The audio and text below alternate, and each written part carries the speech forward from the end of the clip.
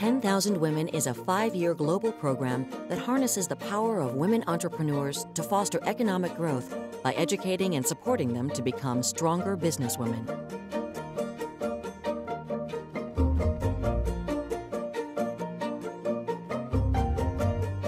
Women for Women International and Goldman Sachs 10,000 Women have partnered together since 2008 to train and support women as business owners and entrepreneurs in the countries where both organizations work. We share the philosophy that women have the enormous potential to help grow economies in developing countries. Each year, the Goldman Sachs 10,000 Women Award for Excellence in Entrepreneurship recognizes an outstanding new graduate. In 2011, the award was presented to Euphrasie Mukanyaurwaya, an inspirational woman who survived the 1994 genocide in Rwanda. Ibyo twize byari ingirakamaro kuko batwigishije ibintu koko byagufasha muri business yawe. Batwigishije uburyo bwo gutegura umushinga kandi ari ugufasha kugira ngo ujyane no muri banki ubashe kuguriza.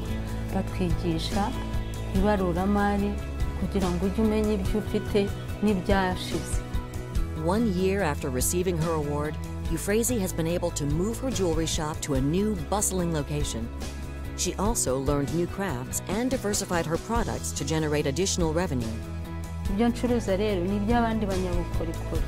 Ndabirangura kugira ngo byose mbikusanya hamwe, kimwe kijye kigurisha ikindi, ugikeneye akigurira aho ngaho, n'abajaje kugura igiseke agure n'urunigi. The 2012 honoree is Françoise Tumukunde, a widow and mother also displaced by the genocide in Rwanda. Mbere yo kwinjira muri Women for Women, ubundi ubuzima bwanjye ntarajya muri Women ntabwo bwari bwiza. Icyenda na kane napfushe umugabo, sigara ndera abana agiye nyine mbatunze. Françoise is a successful tailor, and as a Goldman Sachs 10,000 Women Scholar, she benefited from the instruction in practical business skills and support services, which have strengthened her business. She's also taken advantage of networking opportunities.